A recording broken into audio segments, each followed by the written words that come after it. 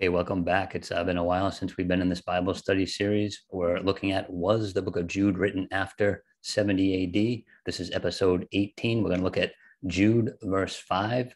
Jesus or the Lord saved the people out of the land of Egypt. So our objective here is to hopefully end the debate regarding the translation of Jesus here in Jude verse 5. So what's the passage itself? This is Jude 5. Now I want to remind you, although you once fully knew it, that Jesus, who saved the people out of the land of Egypt, afterward destroyed those who did not believe. And that's out of the ESV. There are other versions that say Jesus as well. Certainly, this is a controversial verse. Lots of debates over it, whether it's Trinitarianism, Unitarianism, we're talking about the pre-existence of Jesus. And I see other debates online with Jehovah's Witnesses, and all kinds of debates over this. So the question is Jesus the best or the correct translation? Short answer, I'm going to say yes. You can do your own research, but we're going to show here, even as a note, even if the Lord is used instead of Jesus here in verse 5, the context from the prior verse is consistent with a reference to Jesus and not to God the Father. And we're going to look at this deeper in the study here, but let's just read them back to back here, Jude 4 and 5.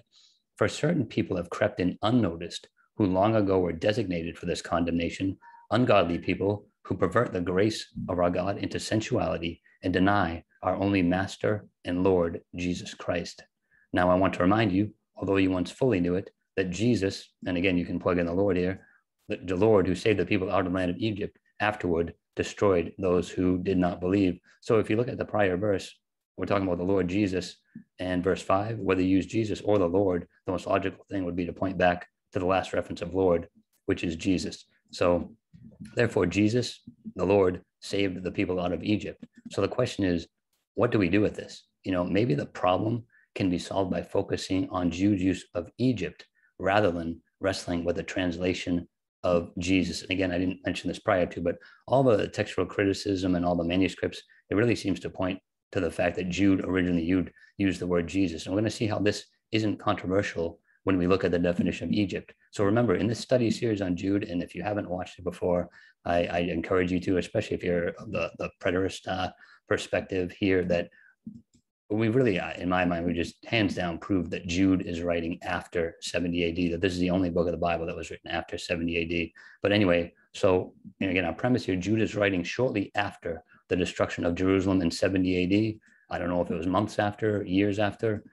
Anyway, the destruction of Jerusalem is a major focus of the book of Revelation, and Jude, undoubtedly is familiar with the book of Revelation. So what does the book of Revelation say about Egypt? And this is Revelation chapter 11, talking about the two witnesses, and says, and their dead bodies, the two witnesses, will lie in the street of the great city, which spiritually is called Sodom in Egypt, where also our Lord was crucified. Therefore, Egypt is Jerusalem. Now consider this. The Bible is a progressive revelation. Jude, writing shortly after 70 AD, he's likely building upon the words of the book of Revelation.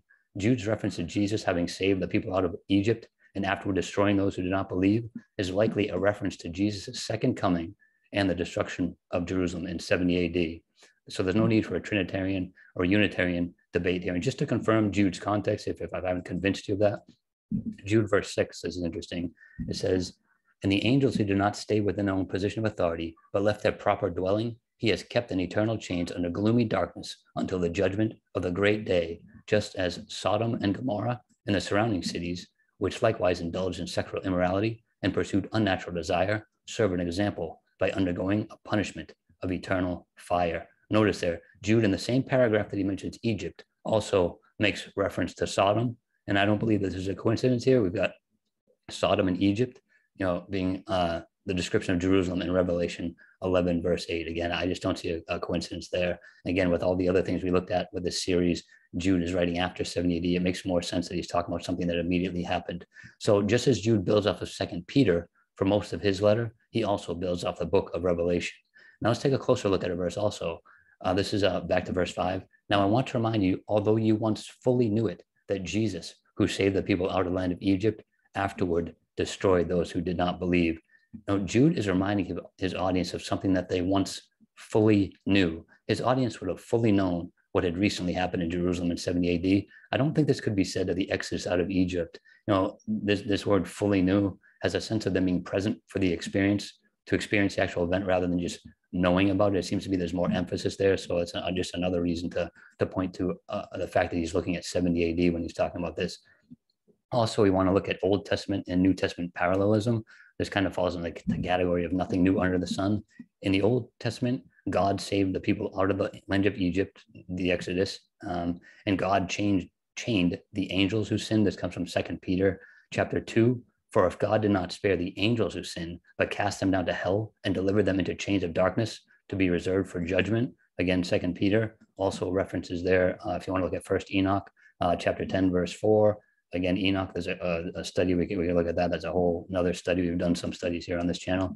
So just as in the Old Testament, you had that happen, in the New Testament, you have Jesus also saving the people out of Egypt, out of Jerusalem, and you have Jesus chaining Satan. Revelation 20, verse 1-2. Whether it's not literally Jesus or not, we're talking one of his agents, or you could interpret that the angel is Jesus too. But again, the things that God is credited with having done in the Old Testament, there's a parallel with Jesus having done those same things. I'm going to post a video at the end here too, maybe a little end content or description, the millennium, an analysis of the judgment on Azazel of Satan, both at the flood and in 70 AD. That's a video we had done before. I think that might help explain the position that I just explained right there.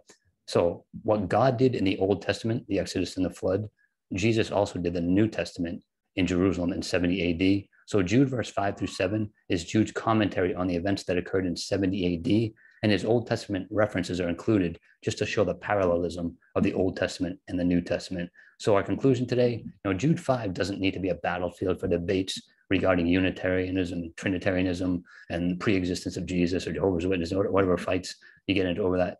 Jude 5 is confirmation that Jesus returned in 70 AD, and it's also confirmation that the book of Jude was written after 70 AD. I hope you enjoyed that video. Again, if you have any comments, questions, feel free to bring them up. And until next time, as always, contend earnestly for the faith, which was once for all delivered to the saints, and God bless.